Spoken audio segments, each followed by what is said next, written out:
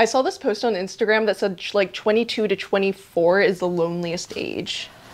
You know, well, so you're 24. Yeah, okay, No, we're literally 23. running. Don't Oh, be sorry. next year. I dyslexic.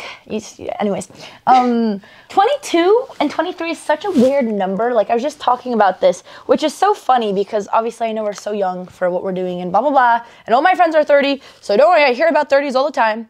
But You're like 22, right? Yeah, there's just not, I'm turning 23 in April, and there's nothing I'm looking forward to about being 23. Really? It's just such an odd number. No, it is so weird because at least 21 you're like, okay, I can go out 21, now. it's exciting. Yeah. 22, Taylor Swift. Just kidding. But I saw this post, it was like, by the time you're 23, your life's like pretty much over. I know it's just rage baiting, but I was like, oh my God, I don't know. I also wonder in like a normal person's life, like, okay, what is the age period where you're like finding yourself and like learning the most about yourself? I mean, that's probably an ongoing process throughout your 20s, but people always say like, oh, your mid 20s are for that or something. I don't know. I feel like this process, I hear it called the loneliest because a lot of people, they've just gone out of college or, yeah, you know, and they're like discovering they don't That's like going out that much. That's and true. College is like the honeymoon phase of being, newly becoming an adult. And then you have to figure out, no, that's so true. I do think but even if you don't go to college, that like period is like, you're excited about being an adult. You're like excited by things. You get to like do things for the first time. Do you feel like you're pretty lonely in general, or how do you deal with being lonesome? I think it's gone better. Well, this is why you live with us now. Well, yeah, hopefully. I know, it is nice. But like, I definitely, periods where I'm alone, it's kind of tough. Having a routine helps, but like, living alone isn't always the most fun thing. And when I get really lonely, I usually turn to like romance, which is not good. That's the worst way that the lonesome habits for me kind of came into fruition. But you've lived with, like, you were just living on someone's couch for a couple months. But you've been living with people, right? I have, but then it's like family for a little bit, and then my family was traveling, so I was alone. Yeah. But yeah, and also even when I was living on that person's couch, like he was traveling a lot for his work. So. Gotcha. I think living alone is so hard, and when my sister and I first moved to LA, we moved into a content house, and despite our roommates being pretty crazy and like always having random people, and it was so chaotic, I was so happy because I never really felt alone, and there was always noise in the house, and it was so hard for me to move out of it because my sister, I think like the times that I did the most self-progress, but it was also like darkest periods of my life, is when I had to just live alone for a couple months because Alex was playing poker tournaments, and I mean, I also had a lot of anxiety about being alone and whatnot from stalker situations.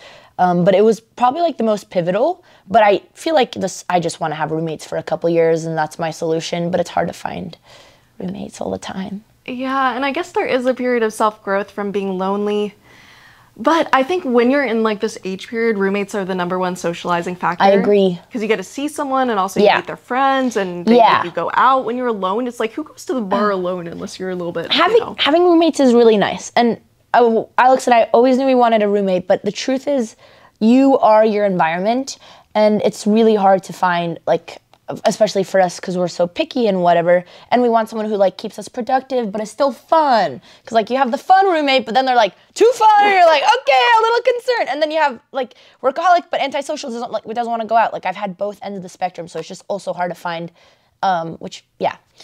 any type of, and also you have to be compatible living together, like messiness levels, being able to like, what do you want to do? But okay, so you said loneliness when it comes to men. This is probably the thing that I've thought about most, but I want to first hear your perspective on that. Yeah, when I get like very lonely, I think my brain automatically goes to like romance as the thing that can fix it. You know, you're like, oh, if only like I had that person, blah, blah, blah. Do you do that thing where you instantly send a text because you're feeling lonely and you get someone's company and then you get it and then you instantly regret it because you signed up for something you didn't actually want? Yeah, or like sending a text, I'm like, wow, this is not good. Like, my most toxic habit is that, and I hate it because, it's called love bombing. And I wasn't even aware of it. And also depends because you're in the honeymoon phase, but sometimes it's like, as soon as the sun goes down, I get depressed because I'm like, shit, it's not, even though then I get a second wave of energy later. But especially on Adderall meds and whatnot.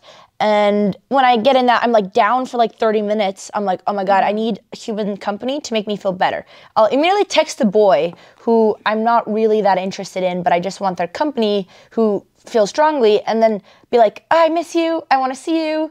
And that's when I'll be like, I'll plan a trip with them, or not a trip, but like plan an activity with them. And in the moment, I get so much joy, and then I can't cancel later because obviously it's fucked up. And then I find myself in that activity and I regret it. And that's my most toxic habit. I think that makes a lot of sense, though. And it is hard to like be alone and to feel bad thoughts. Like immediately when you feel bad, you want something to stop you. But sometimes you have to like let yourself be lonely and to not. Letting yourself be lonely is something I have mixed feelings about, because sometimes when I get my alone time, and I actually am not working, I'm really happy. But there's also so many times when people have told me like, it's good to take time for yourself. And I do it, and I still hate it, which I think overall I just like being around people. So there's probably a balance with both. I guess so. Okay, besides roommates, how do you make your friends in your 22, 23, 24, early 20s, whatever? Oh God. Well, I feel like I have the most untraditional standpoint because it's something I'm really bad at. And I honestly, like all the friends I met were people, I don't want to say through work, but like technically I met them all throughout work. Everyone's 10 years older than me. Everyone's kind of in this industry.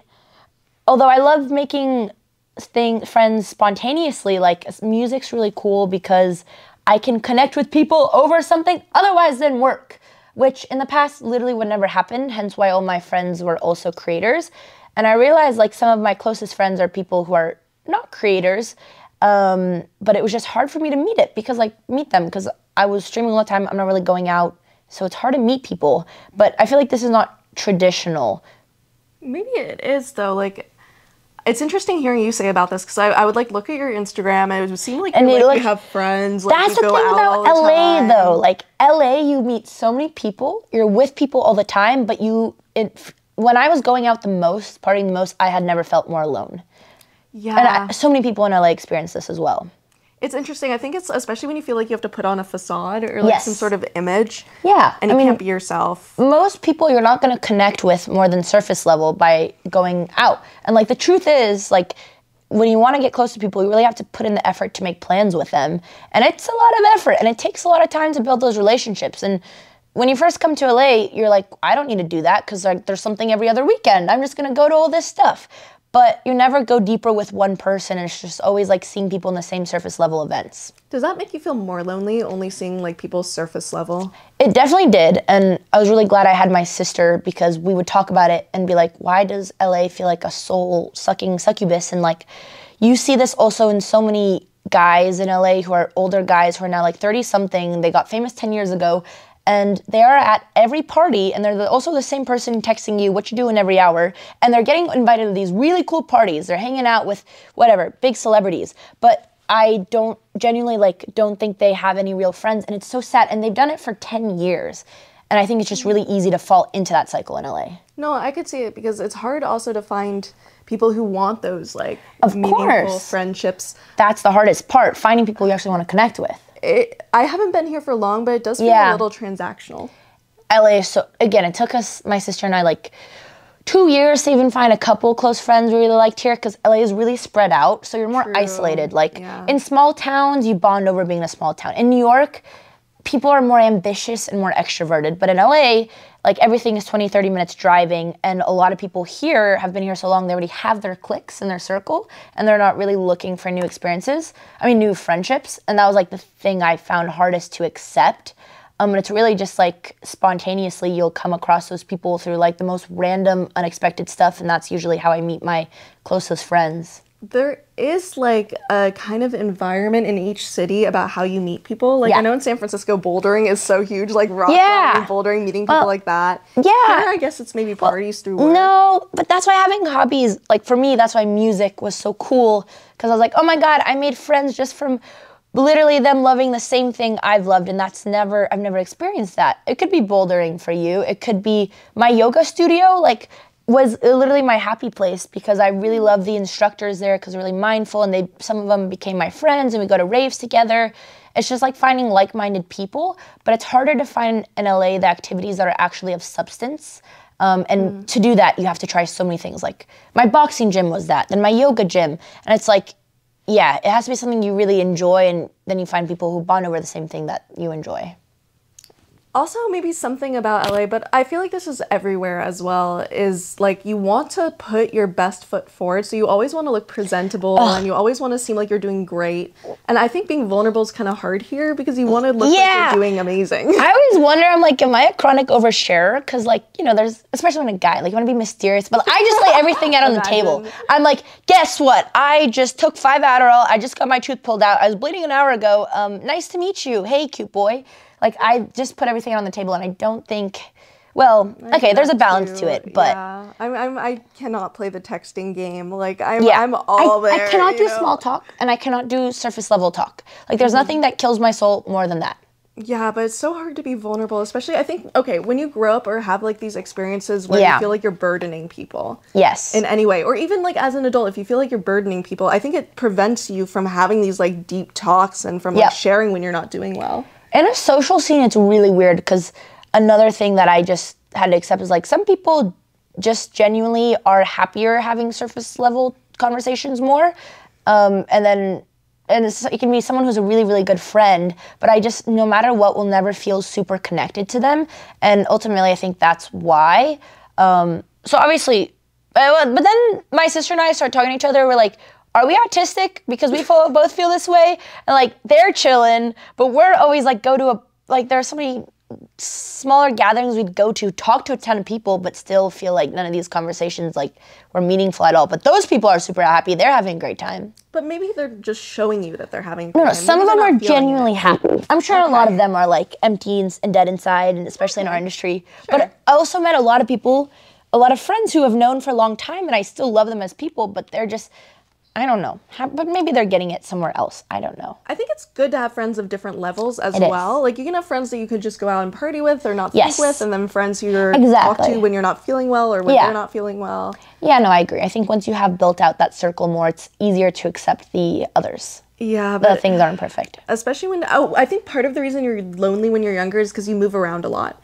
Like, when you're moving around a lot or really focused on work or, like, always going different places, it's hard to maintain friendships. Like, even if you're cycling back to the same place, like, texting someone when they're far away is not easy. Well, you mean, this is not being younger, you mean older.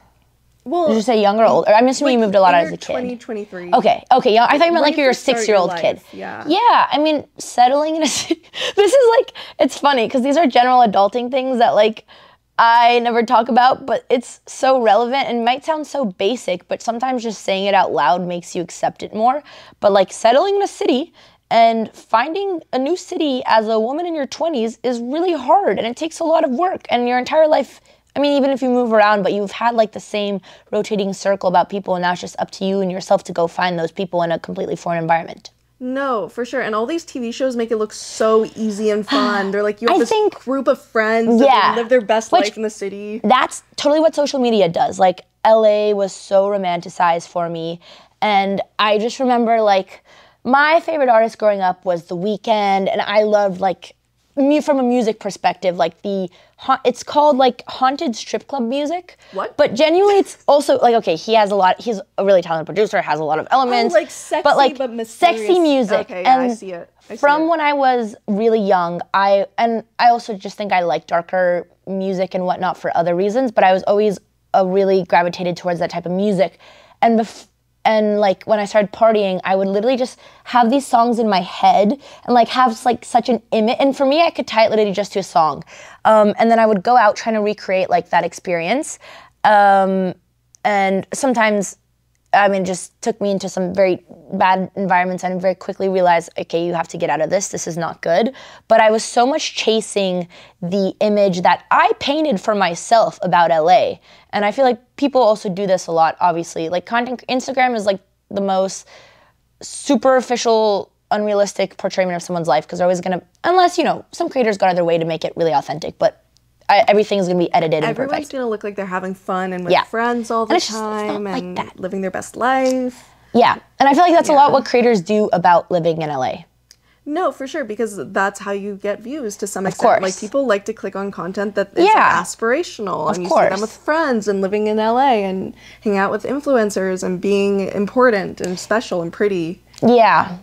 Yeah, and I always, again, I always wonder when people go out of that, and what amazes me is seeing so many people in the esports YouTube industry who haven't grown out of it. But honestly, I think I'm just exposed to a bad pool, because I think there's a lot of creators who don't do that, but I don't see them as much because they're not in LA. Or maybe, they're not hanging out and going to the parties Exactly. as much. Yeah. But it's still tough to, especially when you don't really know who you are, to find your group. Yeah. And to find what you want to do and where you want to be. Which I think, I mean, you're lucky that you have my sister and I, so we know a lot of good people already, and we can introduce you to those. And otherwise, for us, it took us like months and months of randomly meeting people until you run into someone that you really connect with, and they've also been searching for that connection. So obviously having like a good group of, or not even a good group, even one person to introduce you. Like if you have someone you really, really trust, usually you're gonna get along with the same people they get along. So that's automatically a great hack. And that's also why people obviously come back to joining, I don't want to say content houses, but orgs, or maybe in sports, Groups, it's their clubs. local club where they go work out. Yeah. No, for sure. But it's a hard hack to say, because it's like, find that one good friend, and a lot of people struggle with that, especially when they move places, that one like Yes. good friend, Yeah. a good group to expand off of. And I also People give think up, for sure. experiencing the bad is also important. I think you learn a lot about yourself, and that's important. So, as much as I want you to enjoy everything about LA, I'm also very curious to see what about it is going to change you, or you're going to learn things from. But you've been doing a pretty good job. So I don't know. I've been feeling a little bit naive here a little bit. Why naive? Well, I definitely don't understand the world and its unspoken rules. I feel like everywhere has unspoken rules. Like what? Like, for example, here, I guess one of them is just like the surface level conversations, or like the networking and the how you dress, how you present yourself, how you introduce yourself. Yeah, but I think that's just the LA scene.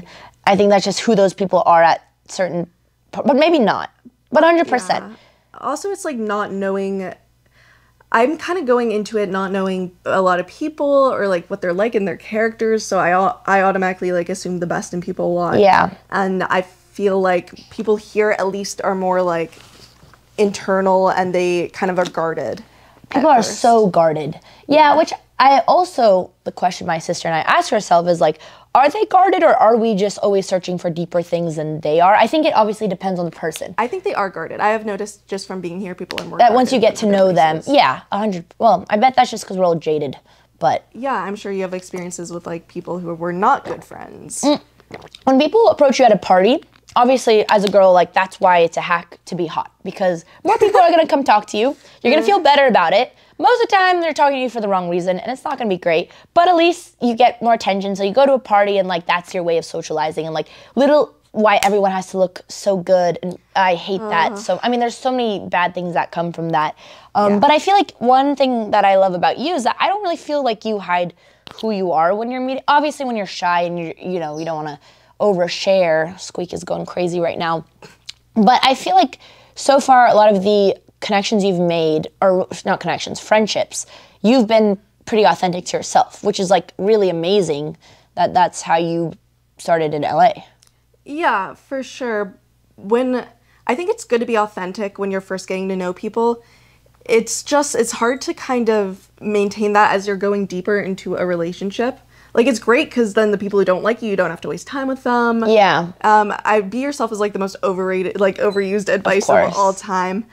Wait, are you saying it's easier to meet people, or it's easier? Is it harder to go deep with one person? Yeah. Or is it harder to? Okay, that's Be yourself. Like, it's easy just to be like, this is who I am. Yeah, it's easy to meet a lot of people because it's fun. Yeah. I'm quirky. I do this. Yeah, but then, like, when I know. you get into the deeper, like, harder parts of it. Yeah. Like, actually showing maybe the not so good sides. Yeah, that's what I find really difficult with dating, because so much like the beginning stage of meeting someone is so fun, but then when you've lived through all of the dopamine part of it, we just talked about this. Yeah.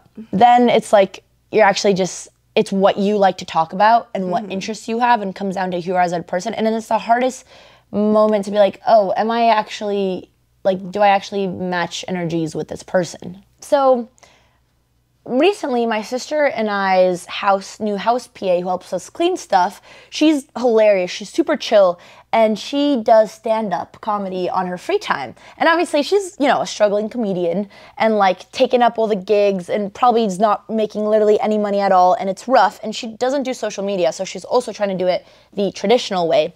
And she used to tell me some of her jokes, and I thought they were so funny. Like, because when we first hired her, it was because we needed a bird sitter for Squeak, and we found her on TaskRabbit.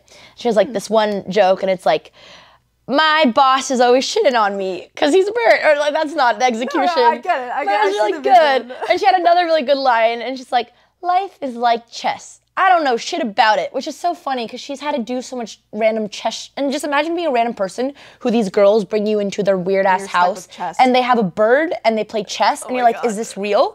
And she would tell me her stand up and I would literally like tell everyone about it. I was like, she's so funny, which also I've been asking her to invite me to, she's doing a roast tonight at 9, but we'll talk about that later. And then I would tell my normie friends about it who I just met and they're cooler and whatever, and they'd be like, you ever just think like, I don't think they're really funny, I think they're just funny to you. And I feel like that's a lot of the things I get distracted with in content.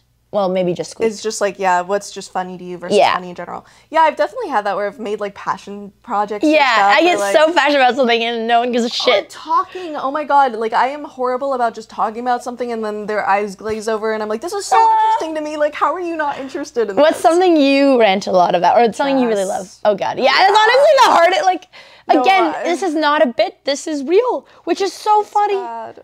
And I was like seeing like a chess man, like a professional chess man once, and he said I talked so much about chess it turned him off. That's so funny. Like, chess person. Most well, I guess I only know the sociable ones, but like they love chess and they played a lot, but they don't like talking about it. Yeah, they don't like talking about it. Yeah. But I think it's hard for you to find someone to talk about chess with because the regular demographic is not like, you check a lot of boxes. Like, you're a cute girl, you're good with people, you have a kind heart. You honestly check all the boxes. And most people get into chess, I think they're a little more antisocial. Like, so... I do not check the box for normies. I do not.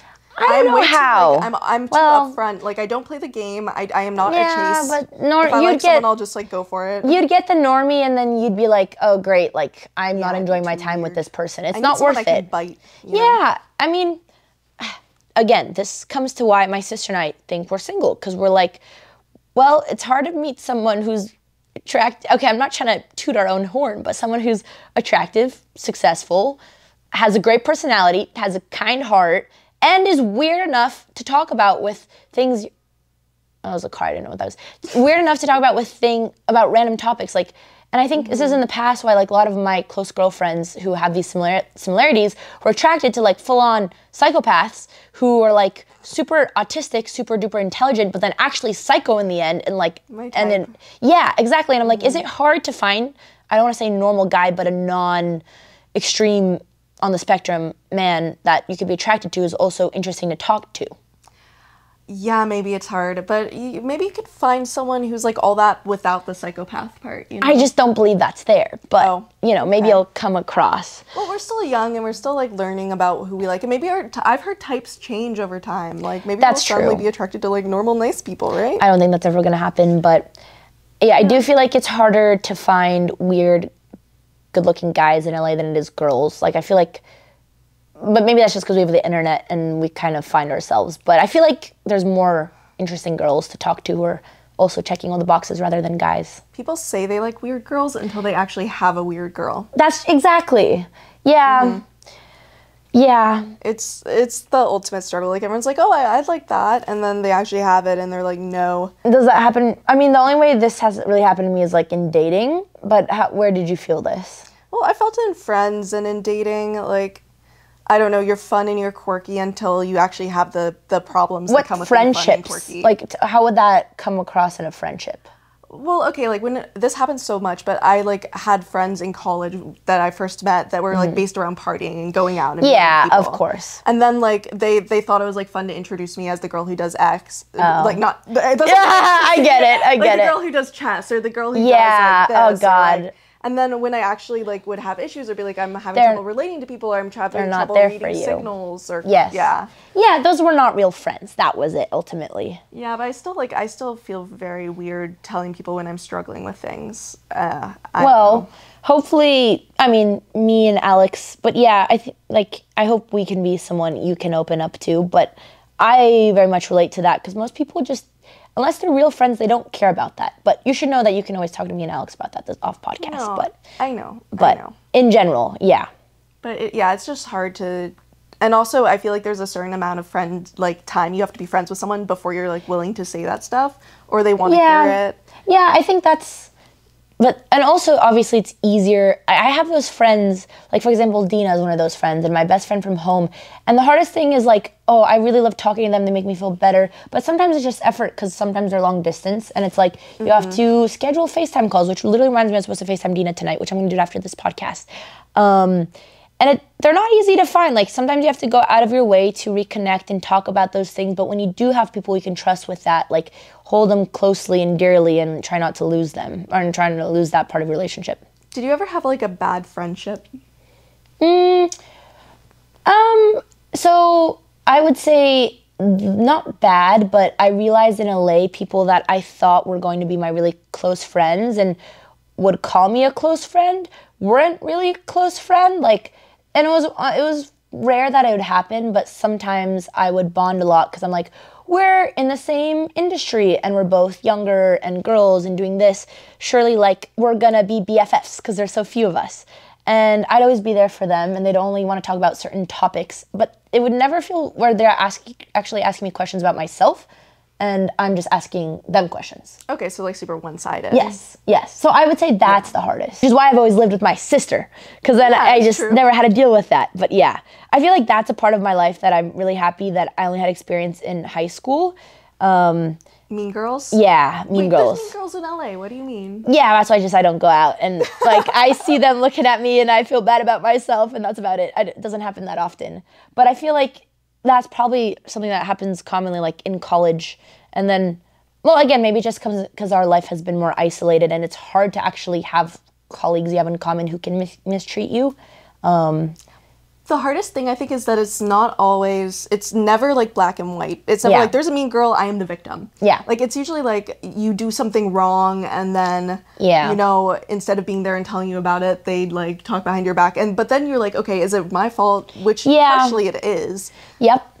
And it's funny because like this is the one thing about Alex and I's relationship that we're always so grateful, because we can never be petty because we've lived with each other for now 4 years. We have the same job. We're sisters. And we practically like live the same life, and you just get to see it through a different lens. And you can never hold things up, because when like we blow up on each other, like we have so much on the line, we always have to be there for each other. We always have to communicate. And I'm so grateful for that. And even that we've gotten better at, and still needs a lot of work, but like we're so aware of it because we're always rooting for each other. And I've never had to experience someone who's like, at the end of the day, not for your best interests. And that's just something like I'm so grateful for, but it's really not the norm for people. No, and it's so nice to have like that. I know it's so hard to have a sister and work with them. I have a sister. Yeah. I don't work with her, but I do know that it's like easy to get in fights, but just having someone who you're 100% secure having that a partner through life for you. Yeah. Which ultimately, like, best friends, lovers. I mean, it's obviously way harder when it's a lover. Your sister's stuck with you, you know? Yeah. And now you're stuck with us. Yeah, sure. You are.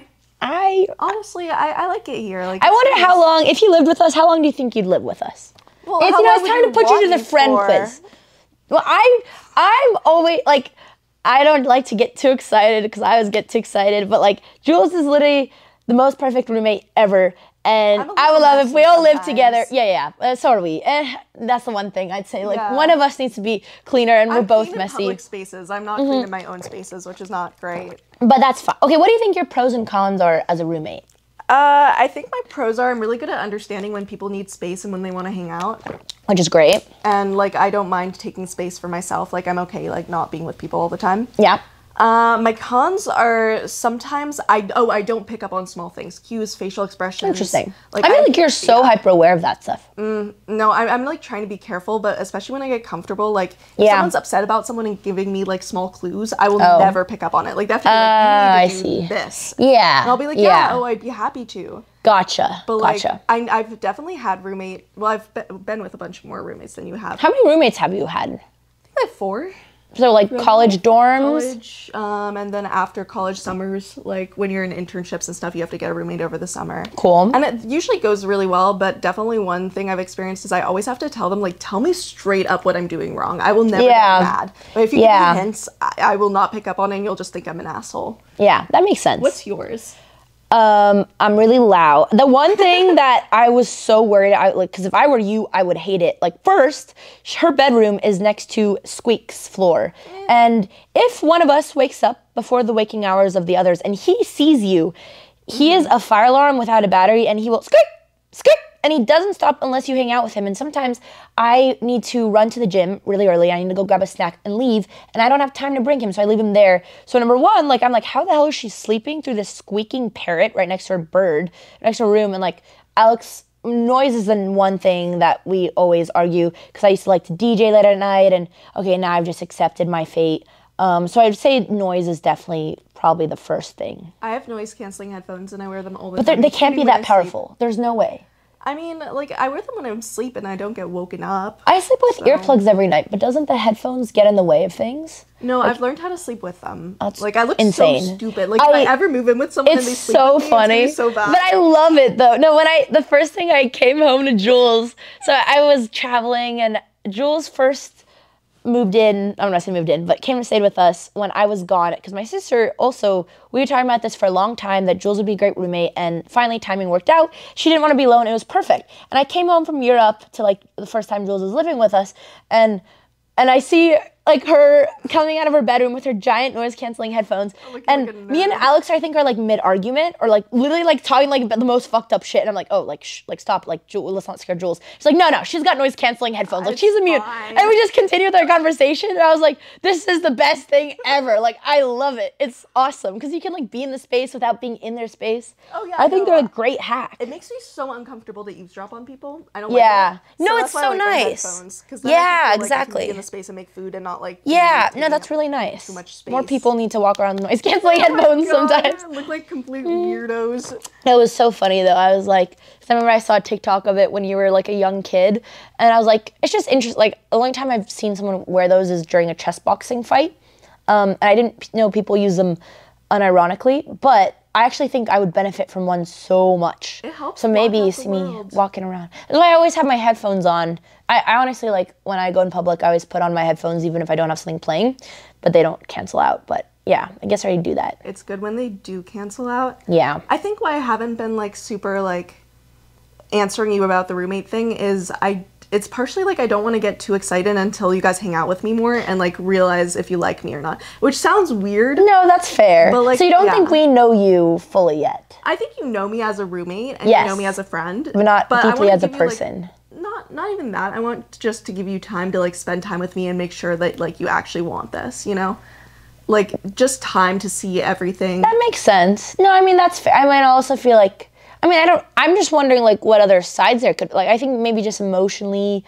No, but I feel like we're both so open about that stuff. It's less there's sides you haven't seen, but I want you to, like, have more time to, like, you know, when you're going through a stressful do you even want someone? I already know that, yes, I already know the answer to all those questions, 100%. Like, when I like someone, okay, I guess with boys this never goes right, but like from like this perspective, like when I know, it's so funny because I feel like it's like falling in love. Like, I know when it's the one, and we found the one, and I sound so silly saying that, but like I know myself, and I've had roommates, and like unless you have like a crazy like binge drinking problem or something that we haven't seen from you, I'm like, it'd be the perfect roommate. Yeah. And it's just so exciting. And I just worry that our house is too scuffed for you, but you're so easygoing. I literally, like, I am in the beginning of my life. I will live anywhere. Like, I'm happy. Well, we will take it. I think the only thing we'll have to figure out is when our parents come, but we can always move. But I'm very happy for you to join the Botez clan. It would be a lot of fun. I think, any hesitancy comes from, like, like when I was younger, I think I would like find a friend. Yeah. And then like they would figure out like me and then not want to be friends anymore. So I always like to give people a lot of time before anything committal. Yeah, I just feel like we're both pretty open books. That's true. So I just feel like even when there are down periods, sure, that's different, but I feel like genuinely like I have a good sense for like who someone is. And yeah. Well, yeah, but that's true. I think it'll be a lot of fun, and it's always good to make new friends. And sometimes you have to leap into things, I know, without like knowing all the information. Yeah, that's the scary part. It is the scary part. It's about life, friendships. We've been talking about like being alone, roommate relationships. Yeah. You have to sometimes just like go for things. No, I mean, genuinely, my sister and I have been talking about getting a roommate for 2 years, and it's so sad because there are so many friends I found who were supposed to be a roommate, and in the long term, I was just telling my sister, I was like, I was really sad because I don't like living alone, and I really wanted those roommates to work out. But now I'm actually happy they didn't because I genuinely don't think there would have been a more perfect roommate. But okay. Aww, that's so sweet. It's like I literally told my sister, I was like, it's perfect because that makes me so happy because I'm always afraid I mess. Like this is an insecurity of mine for whatever. I'm always afraid I mess things up. I don't know. I'm assuming this comes from deep childhood trauma. Because, like, I see you for the person you are, and I don't think there's any traits of you that I'd be like, okay, that's a bad trait that is, like, intentional. No, it comes from what I told you about not getting small expressions. And that makes sense. Like, I've had to learn some of them, but still, like, if someone was giving me a clue when I was younger to, like, do something or not do something, I'd never pick up on it. And they could think I was being rude, and then they wouldn't want to tell me, and then... it would like circle. So it's never anything that like is like horrible secret or anything. I know. It's more just, like, I also feel like that would be apparent by now. No, I don't have any big problems except for like singing to your bird. That's what that's also a perfect sign of a roommate. She loves Squeak just as much. Like I knew Jules was the one when I was in Europe, and she's like, "You want a Squeak update?" Sure. And she sends me one Michelangelo painting photoshopped of Squeak, and then another Great Gatsby meme. I'm like, yep, she's the one. She's the one. She's already making memes with our bird. He's such a nice I'm more just concerned if we're gonna make you not weirder, but like hold you back from success because Alex and I are so bad at no, you know what? No. We're good and we're weird. I like our weirdness. No, I never want to change that. I'm happy the way we are. You know when I realized that you would be like a good friend? It would like. We've got along during the chess camp. Yeah. But I remember, like, I was so excited to do this piece of content with a organization that came, and then they ended up not being able to do it. And it was late at night, and you wanted to go to bed and do your thing. Like, you wanted to hang out. And you were like, no, let's do this. I was like, oh, we really don't have to. It's I know. You're like, no, let's do this. Aw, that makes me... No, I remember. And because I could tell from the beginning, I was like, from the conversations I had with a lot of the girls, and some of them are already my close friends, but I was like, this is a new person that I've known of in the world of chess, which is so funny because my first impression of you was when I think you were interviewing us, you were writing something about chess. And you were so professional, and I was like, okay, like, who's this pretty blonde girl who's doing all this, like, she's too perfect to be real, and like, I thought you were like really classy and professional, and when I got to know, it was, because we met her when she was in college in a corporate setting, and we're creators, and I was like intimidated, and then when I actually got to know you as a person, I was like, oh, like, I could tell right away, I was like, this is a friend I would value in the long term, and even that right away, I was like, I was so excited, like, also I think there's so many things that make us compatible, and one of them is that, like, creatively, we actually do see eye to eye and want a lot of the same things. And when I heard you talking about what you wanted to do, like, I was so excited for you to do it. I really wanted you to do it because I was like, I, number one, know you'll succeed in this. Number two, am also passionate about it. So it was really exciting for me because I was like, this is such a rare connection. It's not even about, like, the content thing. I think it's more that it's hard for people to sacrifice when there's nothing in it for themselves. Exactly, yeah. And when you see someone do it, which there wasn't anything in it for you really, besides just like maybe having fun with it, but like you were willing to sacrifice time with the girls and but that's because you genuinely care for that person. Yeah, I feel like that's just genuinely caring for someone. Not a lot of people do that. Yeah, I agree. No, I like something so small, and it's like coming from a super European household of immigrants, manners were like ingrained in us. Like, you always greet someone. When someone comes in your house, you offer them water. You ask, and when you do that in LA, someone's like, you're such a mother. Like, you've got such a motherly nature. Like, oh, you offered me food and you're getting food too. But people just don't do that here. And it's the most triggering thing. Yeah, that's true. It's like And people just don't have common decency. I genuinely think that. Yeah, and Like sometimes your it's average hard. person I don't does even not. know if it's common decency because like some of it's just stuff you learn when you're younger, and Yeah. like if you don't learn it, it's hard to learn it. Yeah. But I definitely was raised that way as an too, adult. of like being polite, like Yeah. being there, No, exactly. showing up. It also makes sense that if you have a strong sense of self, you tend to do well in content because Yes. it comes across. You're a big personality, but Yeah. you're also me focused all day, and that's what makes you successful. Yes. But it's hard to turn that off and like be like, okay, there are other people in the world. Like, Yeah. you know. Which another thing that I found interesting, and like my sister and I went to Burning Man and like do all these extreme things because we love meeting people who are trying to work on themselves. Sure. And I, especially, maybe this is just guys, maybe not, I don't know if girls, Men. honestly, yeah, I'm always complaining about guys, but I'm trying to think, I mean, I don't know, because I don't know if girls do this more, but I'm always shocked when, like, I meet a guy and they just don't really have anything that they're working on about themselves, and it's something that doesn't even cross their mind. Like, I'll ask them their questions on the first date, be like, so, what do you have in your life that you're unhappy, and what do you want to change, and what are you doing about it? And I ask them all these deep questions, and most of them have things they're unhappy about, but they're just like, yeah, it's just the way it is. And They're like, my leg routine. yeah. My arms. Yeah.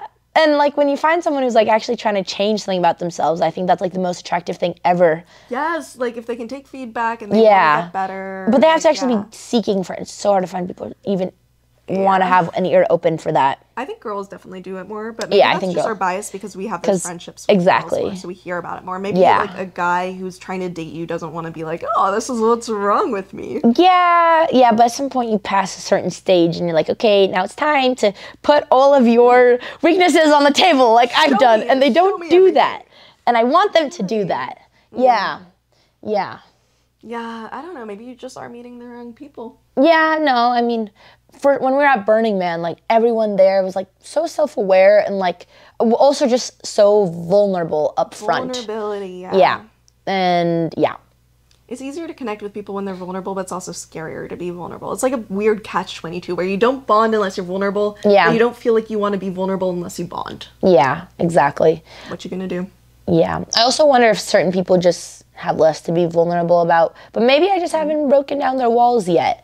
I think everyone's insecure about something. Yeah. Right? Yeah, of course. Yeah. No, okay, is there anyone you've built a close, okay, again, romantically, who you really liked, but maybe they've never even really shared anything like, oh, I don't like this about myself. Like, to me, that's breaking down a wall, and are you supposed to try to push to break down that wall? Or you let them be?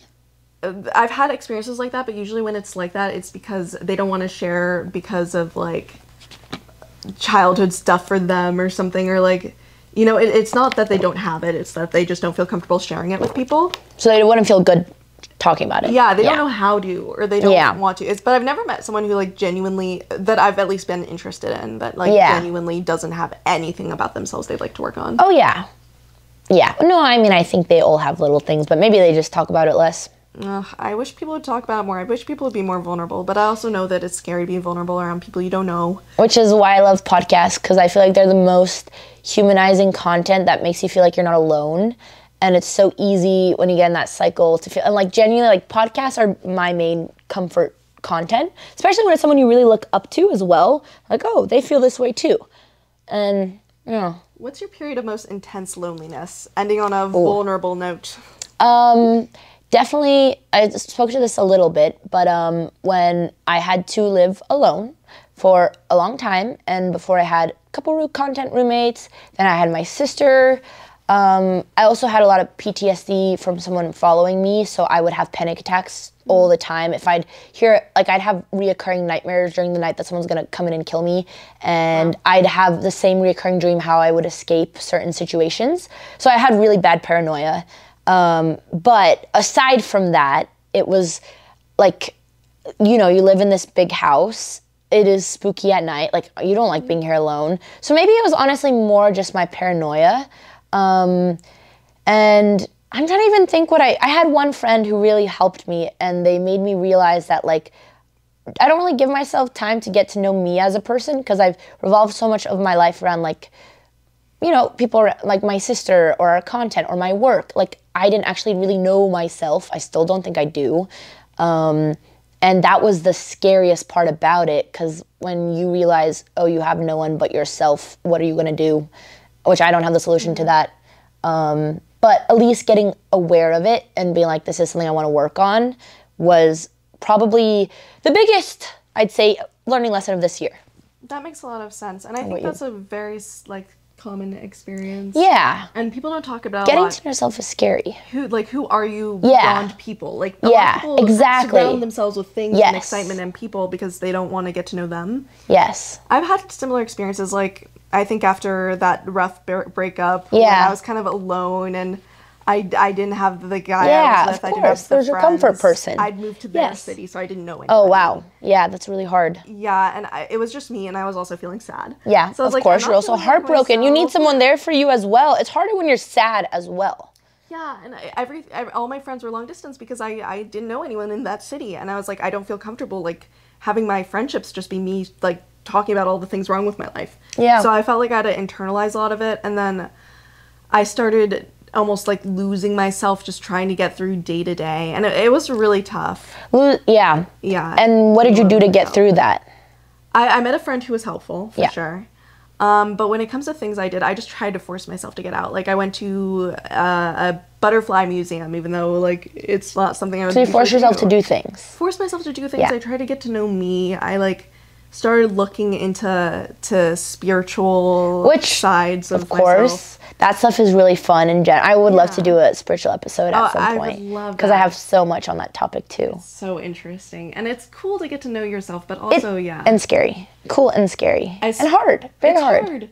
And I spent my whole life, I think, especially when I was growing up, I would constantly look up, like, how to make friends, how to be popular, how to like be normal. How to be quieter. You were always trying to change things about yourself. Always. And trying to like be someone else. And I feel like I grew up and part of me internalized that. Where I just sort of started chameleon. Trying to fit in with the rest. Interesting. And even now, sometimes I'm like, which parts are me and which parts are what I've learned. Yeah, and do you think there's still parts of you that you're doing for other people, not for yourself? Yeah, and I can notice it sometimes when I'm with like certain groups. I get really tired. Really tired. Oh my god. Yeah. That was the biggest signal for my sister and I. Is like you'd go somewhere and you just feel socially exhausted. Like you feel like you're working, and that's when you realize you're putting on an act and you're not being yourself. Yeah, and sometimes I can't even notice when I'm doing it, which is the scariest part. And I don't even think I need to be doing it either, and it's hard to figure out why. I don't do it around like small groups. Yeah, I think it depends on the situation, because then it's just like you just accept awkward silence, but like a lower standard for yourself, not yourself, but maybe your company and your interactions and your definition of a good time, or maybe that's me projecting. No, I can feel that for sure. Yeah. At times it's definitely, and you just feel like you need to like be alone and recharge, and I feel like real friends shouldn't be like that. And what activities do you do for yourself that help you recharge? Obviously there's like, working out and but maybe something that's not like super. Well, actually, it could be anything. Passion, studying chess. I like to actually sing and play piano, even though I'm terrible. I haven't seen you play my piano. Because I don't like doing it in front of people. I'm so I'm the bad same. I'm the same. I used to love to play, but I'm like, I love to sing. I can't sing. I'm so tone deaf, and there's nothing I love more than singing. Same. And I used to always play that piano in our old house, and I remember then my roommates was like, they told me after like 3 months, they're like, I hear you singing in the shower every night, but they're also the ones who are like, you should do music, but they're like, it's good, it's cute. I was so embarrassed. No, it's so having tough. Having a hobby that you're not good at, like, it can be embarrassing. It is. Like, if you like doing something and you're you need a safe space for that. But no, that was the one thing I liked about being alone in my house, was that I would play the piano and sing. So nice. But then I would get panic attacks and get really scared that I'm going to die. So it didn't last very long, but that was the best part about it, which, I mean, that room is soundproof, but it's still scary to sing and be like and show like bad sides. But just know, Alex and I always have earbuds in and headphones, so like we're not gonna judge you. But that's why, of course, I mean, we're not there yet. We don't have space, but I want to have a music studio so bad. So like your piano isn't in your office, but okay, it's for another day. No, we'll figure it out. We'll work on it. The music is really healing. Do you play piano, like read sheet music? I play chords. And so you do it by ear, or how did you learn? I do it by ear. And okay. Anything that's not chords, I do by ear. So did you teach yourself how to play? I can read music. I'm just not very good at it, so I don't do it as much. Got it. But you taught yourself that. Yeah. Cool. And how long have you been playing? Or how often would you play? Since I was a little kid. So I'm not great at it because I never but it's formally. Yeah, same though. It's really nice to like that's why it's speaking of impulsive ADHD things that you buy and don't use. So I did the piano and I did play it. And the truth is I just honestly didn't have enough free time because I would fill up my free time with things that don't actually fill my cup. But playing piano was one of them that really did, and I always wish I would do it more, but I never give myself the leeway time, and then I get weird about the space. But it's genuinely something that brings me so much joy, that a hobby I want to get back into too. So maybe we can do it one day. We should. And that's the thing, like, bringing back to loneliness is, like, there's so many tips to be less lonely. Yes. But sometimes it's just, like, you have to find things yourself, and you're still going to feel lonely. Like, I'm not saying this is going to solve it. It doesn't. Yeah. But just, like, things you can do by yourself that still feel good. Yes, and, like, exactly. Doing things and working on yourself. Music is one of those. For sure, for a lot of people, and for some more than others. You especially, I think, are really connected to music. Yeah, for sure. No, I mean, that's why, like, even going to a workout, if the music is bad at a workout class, I'm so pissed. Like, if it's 7 a.m. and I have to listen to Cardi B as I'm doing, I will dread my entire time there. But my happiest moments is when I go to my yoga class and it's my favorite instructor and she listens to techno. Obviously, I'm very attracted to like-minded people, but I'm so excited to go back because I haven't been able to work out because of these wisdom teeth. Working out is great. Nothing gives me as much joy as that. Yeah, for sure. Just getting, like, those small dopamine boosts for working out and, like, good, healthy. Yeah. Healthy dopamine. No, for sure. There's so many things you can do to make yourself feel less alone, but I think the main thing is just, like, realizing that no matter what people put on the internet, especially in this age range, most people do not have this, like, group of friends you see on TV. Yeah. Group of friends are just... Internet famous is so weird because you get famous, well, okay, obviously things like looks help, but also for your personality. And so you have all these friends who love you, but you don't maybe have them in real life, and it's just super common. That'd be a great name for a podcast, but probably exists already. What is it? Internet famous. Internet famous. Oh my god. Yeah, true. Real. Oh my god. Yeah. Yeah. I wonder, well, as we wrap this, like, and you know, we don't know where this can go. We don't know what this is going to be. Maybe just a one-off thing. We'll see. I love talking about this stuff because I love connecting with people over things that not only you're passionate about, but, like, again, you don't hear people talk about because they help. I like making things that help me feel better when I'm searching for it, and this is something. So I'm very curious to see where this will go and where this will stick. But, you know, maybe you'll get no views and I won't tie our self-worth to it or anything. It'll be fine. Yeah. No, you know, in some ways it's like therapy for us. We just did therapy. This is literally, I was thinking that, I was like, this should just be called, like, talking to my therapist. But it's so funny. And the therapist is yeah, but people like real content. Like, my favorite podcast that has been blowing up is The Library Show. And my favorite episode of him was when he brought on his ex-girlfriend who he hasn't talked to for 3 years. And they just debriefed everything in the relationship, like what they did right, what they did wrong. She definitely was, like, a healthier partner during it. And he was, like, it was also showed what good communication is like. Crazy. And I was like, my favorite podcast content is, like, real, authentic interactions that you have with people in your daily life. And it's so simple because it's so part of daily life. But people don't really think about how do you broadcast that. Yeah, and it's hard to do, but I remember in those periods when I was feeling super low, this is kind of the stuff I would listen to. Yeah, exactly. Especially when you, like, see all these images and things, and you don't have access to people who are being vulnerable with you, and you think you're the only one and you're alone. Yeah, 100%. That's when you spiral a little. Yeah, and I always wonder, like, the hard thing about this, and I think it's much easier to work on this in a positive sense for other people when it comes to podcasts, but I'm so aware that, like, on Instagram, I portray such a little perfect picture, and I hate it because it's the death of me. And I also compare myself to people, and it's hard for me to have a positive relationship with social media. And it's like, but the truth is I'm not going to ever fix that when it comes to Instagram. But I do wish that you could take more responsibility for it in a sense, but it's so hard to accept that yourself. But that's more of a problem as being a creator. So, yeah, and what does well and what... Yeah, exactly. You always want to look perfect because you know when you look better, it will do better in the algorithm, and then... Yeah. Yeah, which now and this to me is such a there's no solution to that. Like once I start spiraling about that, it goes nowhere. So I'm not even gonna start.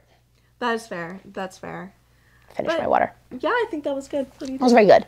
Yeah, my wisdom hole is hurting. Okay, fix your wisdom hole. Yeah, I'll take more ibuprofen. But this was honestly a really nice break from the pain because I'm in so much physical pain right now. Because I got my tooth pulled and I have a dry socket. It's not called wisdom hole, it's called dry socket. And it's the most Wisdom hole's better. The dentist won't answer my phone, but this was a nice escape. And now now I have to go back to reality that I'm in pain, but this was a nice escape. And we'll see where we go for this. We'll see you next week or never. Yes, exactly. Who knows?